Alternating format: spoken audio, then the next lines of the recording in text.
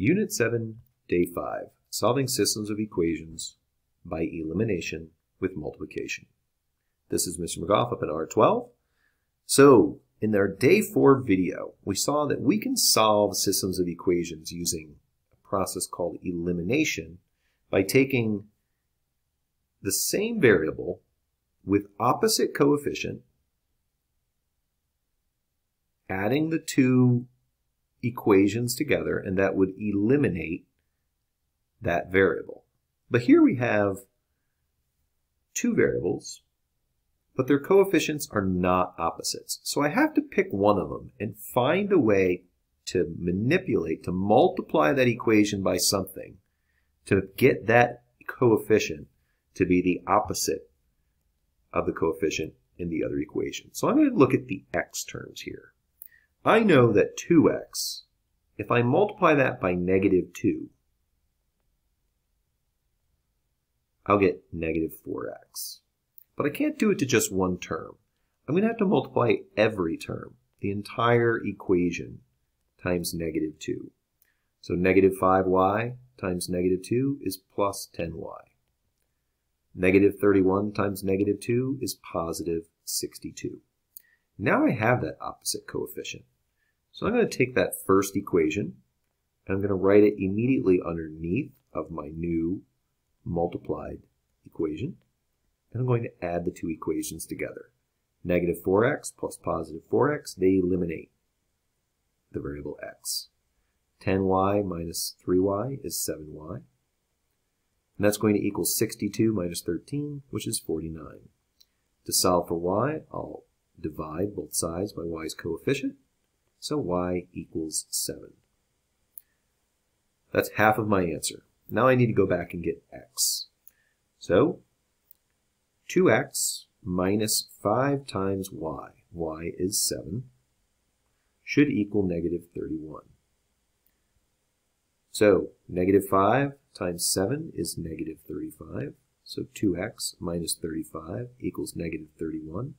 I'll add 35 to each side. 2x equals 4. 2 times a number equals 4, so x equals 2. So my solution is 2, 7. Or at least I think it is. I'm going to go back and check my work. So I go up to my first equation.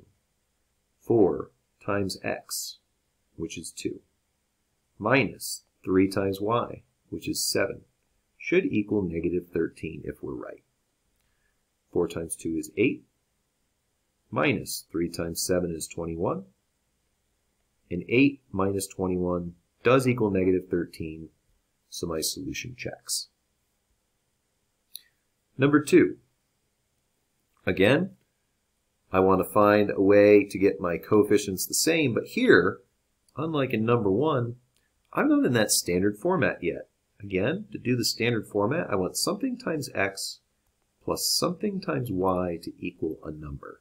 So I'm going to get all of the x terms all the way to the left, all the y terms on the left side of the equal sign, but to the right of x, and then just numbers to the far right.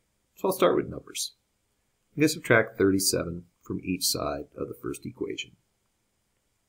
So I get 6y equals 5x minus 37.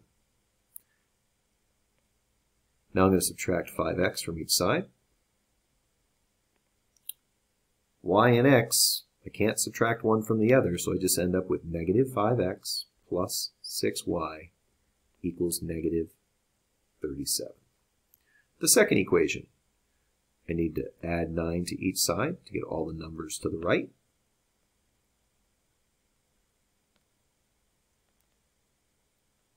And then I need to subtract 4y from each side. So I get 3x minus 4y equals 23. Now, looking at this, do I have any opposite coefficients? Negative 5, positive 3. Definitely not opposites. Positive 6, negative 4. Definitely not opposites. So I need to multiply both equations by some number, different numbers, to be able to get my coefficients opposite one another. So I'll look at the x's. I want to look for what 3 times negative 5 is. That's negative 15.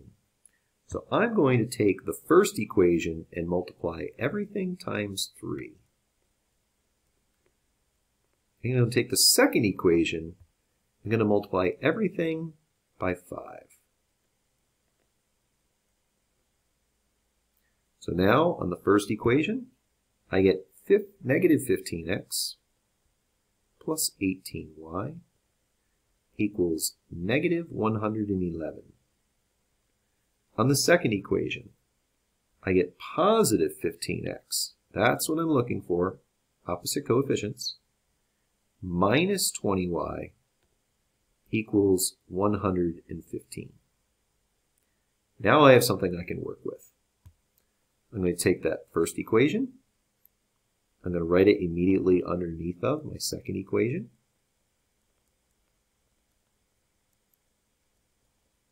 I'm going to add the two equations together. Again, equal, so left equals right, so I'm actually adding the same thing to both sides of my equation. Basic rule of algebra, do unto one side what you do to the other. So the x's cancel each other out. Negative 20y plus 18y is negative 2y. 115 minus 111 is 4. I just want y by itself, so I'll divide both sides by negative 2, and y equals negative 2. That's half my answer. Now I need to take one of these equations, the original equation, and substitute back in that value, negative 2 for y. So 3x minus 9 equals 4 times negative 2, my y, plus 14. 3x minus 9 equals negative 8 plus 14. I can combine these terms together. 3x minus 9 equals 6. Now I'll start solving for x. I'll add 9 to each side. 3x equals 15. Divide both sides by 3. So x equals 5. So my solution is 5, negative 2. Now, I hope so. I'm going to go back and check my answer by using that first equation. So my first equation, 6y plus 37 equals 5x. So let's see. Y is negative 2. 6 times negative 2 plus 37 should equal 5 times x. X is 5. So negative 12 plus 37 equals 25. 25 equals 25. Check. That is our solution. Go ahead and pause the video for a moment and try A and B, and then I'll go through them and you can see how you did. So first, we see that A is in the right format. Something times x plus something times y equals a number. The second equation, also in the appropriate format. My coefficient of x, 5 or 2. My coefficient of y, 1 or negative 3. Well, in my view, it'll be easier to work with y first. You can work with either, but by using y first, all I have to do is multiply this first equation times positive 3, and I will get 15x plus 3y equals negative 30. Now I have the opposite coefficient for x by only doing one multiplication. So I'll write this equation underneath of my second equation. And then I'll sum them together. The reason, by the way, that we put always in this order, you can kind of think about it as like hundreds place, tens place, and ones place, or something similar, where you want to keep everything in a column and only work with hundreds, or should I say x's with x's. and y's with y's, and numbers with numbers. So it just gives us an easy format to work from. So here, 2x plus 15x is 17x. The y's eliminate one another, and that equals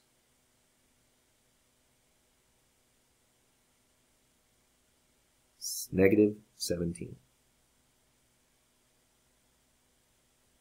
Oh, I forgot to add my 0 there.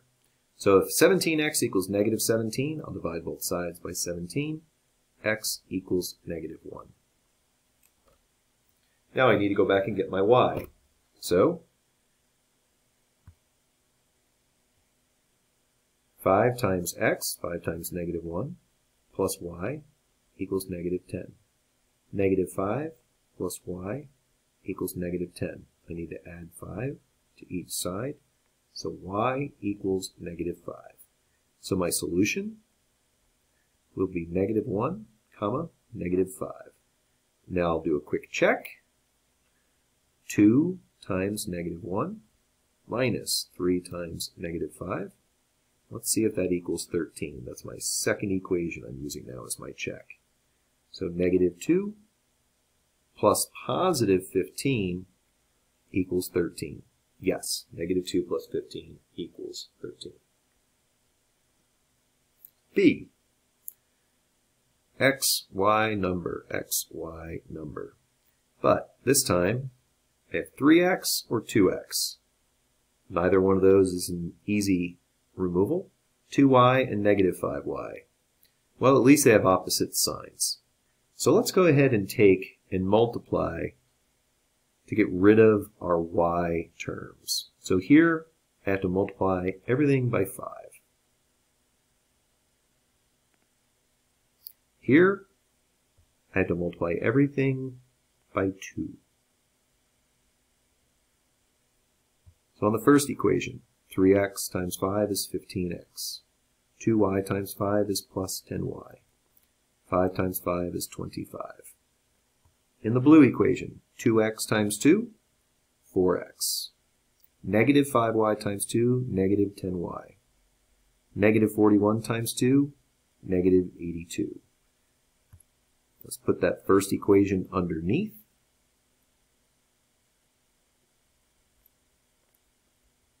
And now we see the y's will eliminate. I get 19x equals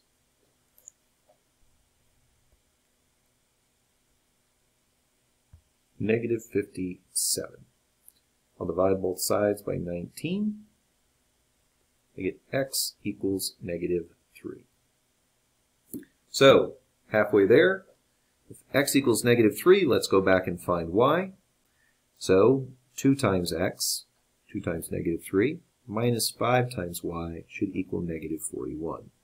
2 times negative 3 is negative 6, minus 5y equals negative 41. I'll add 6 to each side. So negative 5y equals negative 35. Divide both sides by negative 5, and y equals 7. So my solution is negative 3, comma 7. Now let's go back to that first equation and check our work. 3 times negative 3 plus 2 times 7 should equal 5. 3 times negative 3 is negative 9. 2 times 7 is 14. Negative 9 plus 14 does equal 5. So we are good to go. Last problem. Which coordinate is a solution to the system of equations? Well, let's see. All of my answers are x. So let's try to eliminate y. So, x minus 2y equals 5. If I'm going to try to eliminate y, I need this term to be negative 8y. So I'm going to multiply everything by 4. So 4x minus 8y equals 20. Then I'll take that second equation and write it in. 3x plus 8y equals 1. The y's eliminate one another, negative 8y and positive 8y. 4x plus 3x is 7x, which equals 20 plus 1, which is 21. Divide both sides by 7, x equals 3, which is answer B. Now, I like to check my work. So, I'm going to go back to that first equation and put in 3 for x. 3 minus 2y equals 5. I'll subtract 3 from each side. Negative 2y equals 2. Divide both sides by negative 2. Y equals negative 1. I'll check that in my first equation. Correction, my second equation. So 3 times x, which is 3, plus 8 times y, which is negative 1, should equal 1. 9 minus 8 equals 1. So it checks. So even though I had my answer a little while ago, it's always good to finish the problem to check your work. And that is it for day 5.